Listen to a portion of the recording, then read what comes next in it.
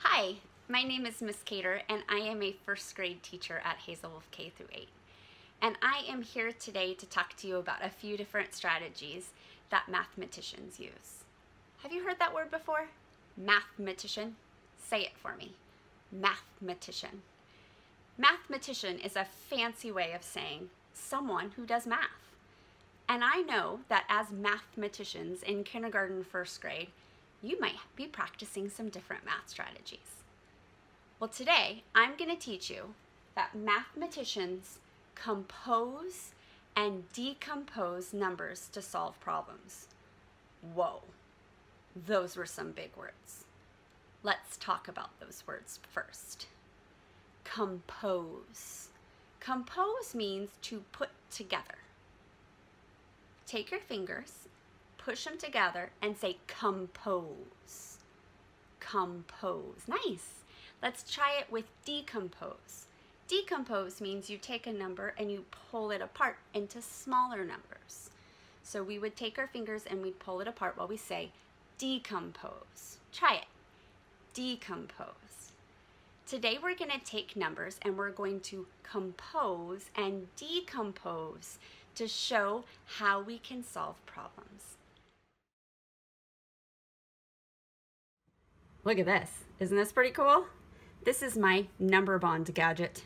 And with this, I can practice taking a number like 10, that's my big number, and showing lots of different ways I can take apart the number 10 into number bonds. And to do this, I have these fun little counters at the bottom.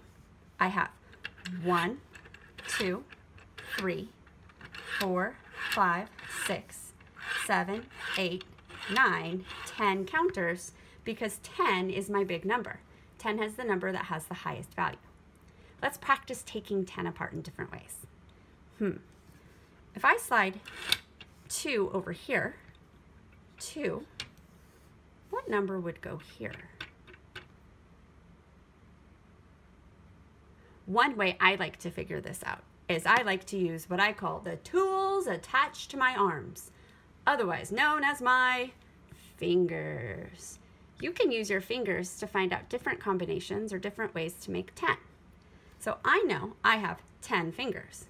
If 2 of them are over here, I can put down 2 fingers to figure out how many go on the other side.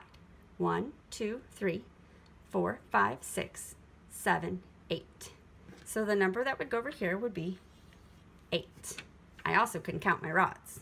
1, 2, 3, 4, 5, 6, 7, 8. This is how you can decompose or take about 10. Let's do that again. Looking at my number bonds, I've broken 10 into 3 and what? Using the power of because to explain your thinking, turn and share what number would go here.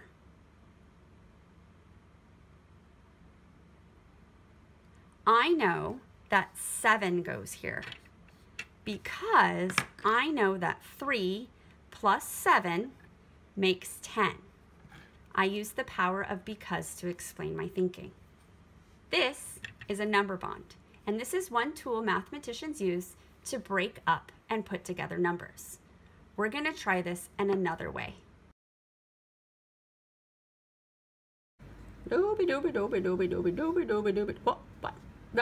What's this? I think it's called a bar model. Huh, a bar model. What's that for? I think it's like for mathematicians to show how you can compose and decompose like numbers. Oh, that sounds cool. Can we decompose and compose like 10? Yeah, let's do it. Let's do it at dinosaur speed. We're awesome. I agree. We are awesome. Look at all these combinations of 10, dude. Yeah. Go us. Looking at our bar model, showing all the different combinations you can make of 10, what patterns do you notice? Turn to somebody or something next to you and talk about it. What do you notice?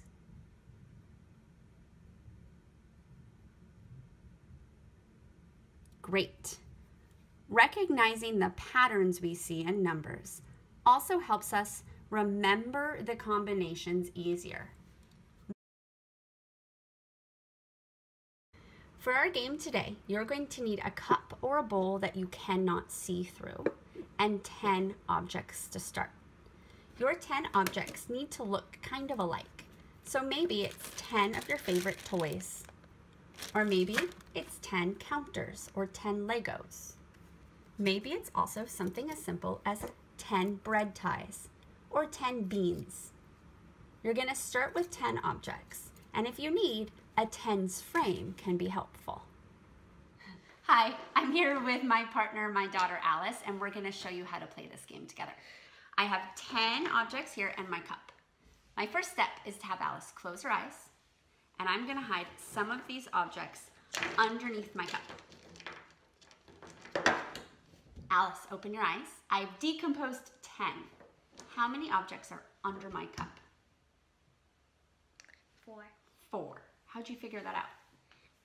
Because I counted these, and because I counted those, I knew that 6 plus 4 equals 10. Let's see if she's right. Is 6 plus 4, 10. So here's 6, 7, 8, 9, 10. She got it. So you would do that again, where then your partner would hide some for you, and then you would have to guess how many were under the cup. Remember, if this feels challenging, you can use a tens frame to help you figure out how many are under your cup. Do you want to teach them another way to play this game? Yeah. Let's do it. Okay, we're back. Another way that you can play this game is to play with 15 or 20 objects instead of 10. You're still decomposing and composing numbers as mathematicians, but you're using bigger amounts. So Alice, how many cubes do we have? 20. We have 20 cubes. This time, as her partner, I'm going to close my eyes and she's going to hide some under the cup. Go ahead, Alice. Done. Okay, she's done. Now, as a mathematician, I know there's some under here. I'm going to count what I can see. 1, 2, 3, 4, 5, 6, 7, 8, 9, 10, 11. I think that if I was to decompose 20 and one part is 11, then the other part is 9. Is that right, Alice? Let's check it. Go ahead and lift up the cup and count. 1, 2, 3, 4, 5, 6, 7, 8, 9. So then we would switch partners. I figured that out because I thought 10 and one more is 11, and one less than 10 is 9. Alice, thank you for being an awesome partner. High five,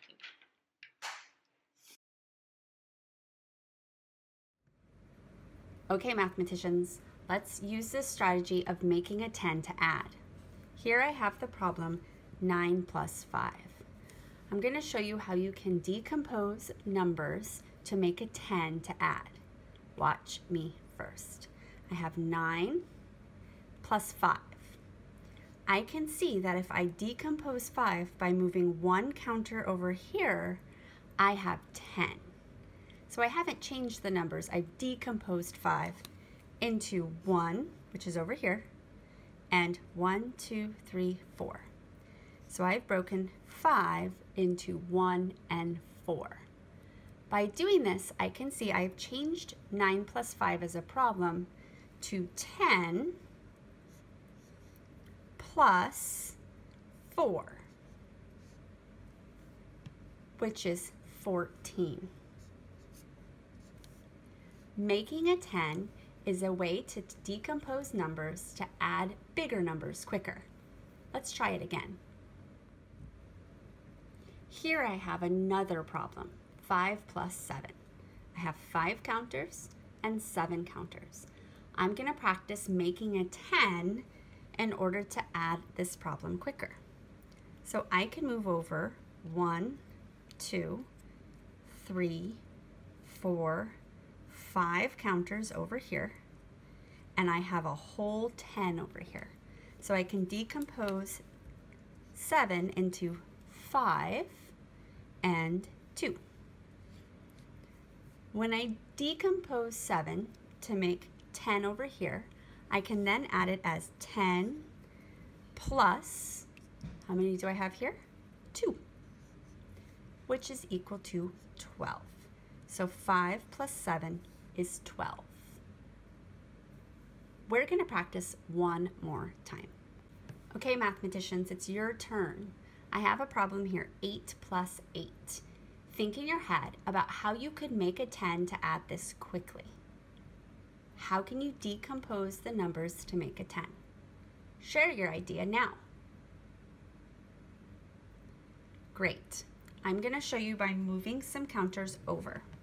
So I can move 1, 2 onto this 10 frame to make a full 10, which means I've decomposed 8 into 2 and 6, because I have 6. 1, 2, 3, 4, 5, 6. Once I've done this, I have made one full tens frame, and I have 6 left over. Think in your head what the answer to 8 plus 8 or 10 plus 6 is. Say it.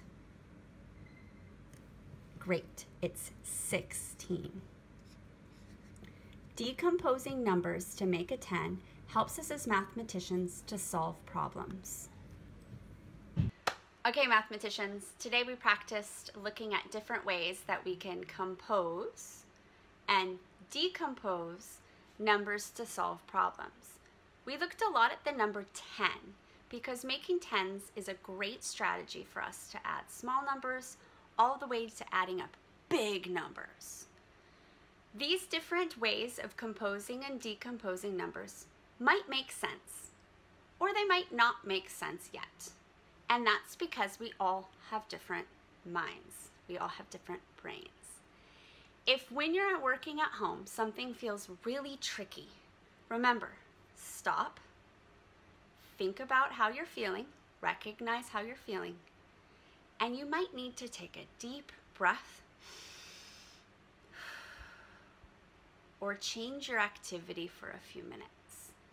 Being aware of how we're feeling is an important way to make sure we're in a place and a space to learn. As I say in my classroom, work hard, get smart, woo, woo.